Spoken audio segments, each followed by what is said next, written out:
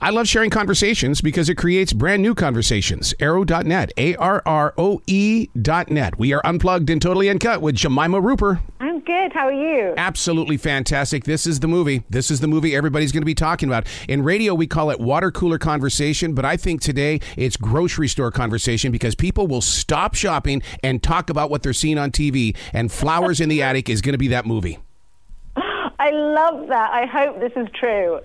Well, you're working with Lionsgate. I mean, Lionsgate has become that network or that superpower in creating movies and television shows. You mean Lifetime? But I mean, Lifetime is that's where it's showing up. But for the people to bring this all together, I mean, I just love the entire team that brought it all in. Yes, yeah. I mean, it's incredible. Yeah. What was it like to do this? Because, I mean, you're talking about V.C. Andrews. I mean, this is a storyline that people have read, and now you get to breathe life into the characters. Yes, what's kind of what I think is a good thing is that I sort of had no idea when I took on the job quite the sort of magnitude to which people love these novels, and I think had I known that before, I would have been completely overwhelmed and daunted by the prospect. Since then, it's become one of the things that my friends back home are so excited about. I've never, in 27 years of a career, had friends that have been at all interested in anything I'm doing, and now they are. And it's so brilliant and fascinating that, I mean, having now read Flowers in the Attic, I can see why. I mean, they are such page turners. It hooks you in from the beginning. V.C. Andrews' writing is extraordinary, and it's a very interesting genre. We don't really have a similar genre back in the UK. It feels very unique. I remember it sort of being dubbed to me as American Gothic horror, but it's also sort of more than that. There's the family saga element, and it's I mean, incredible to.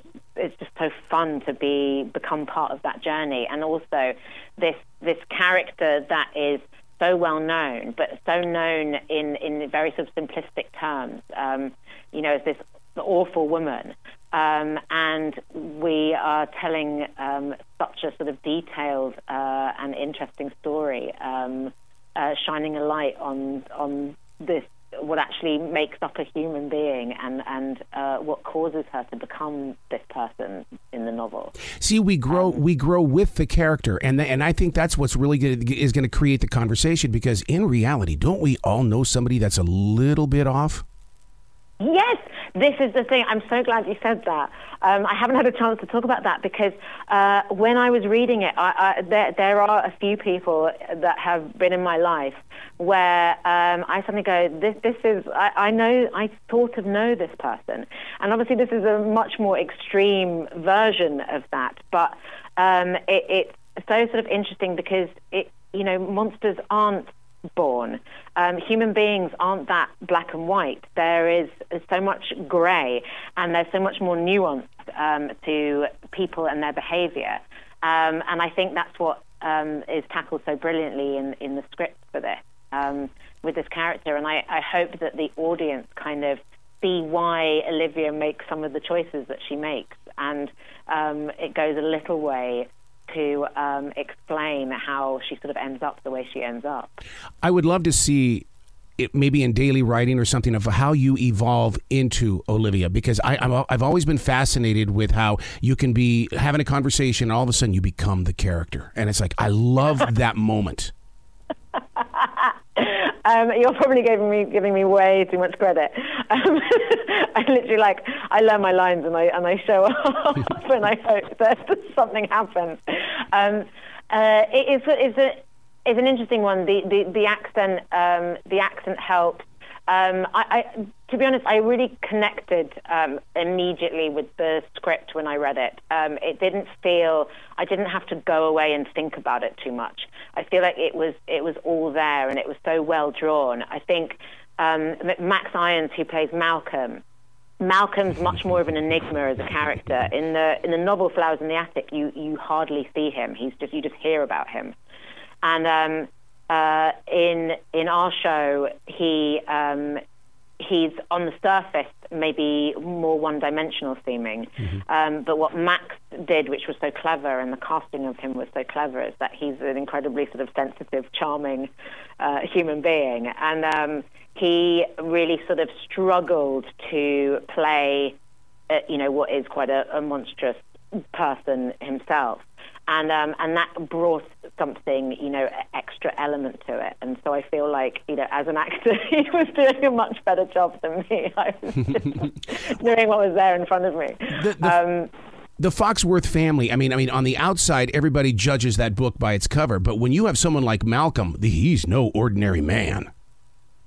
No, he is no ordinary man.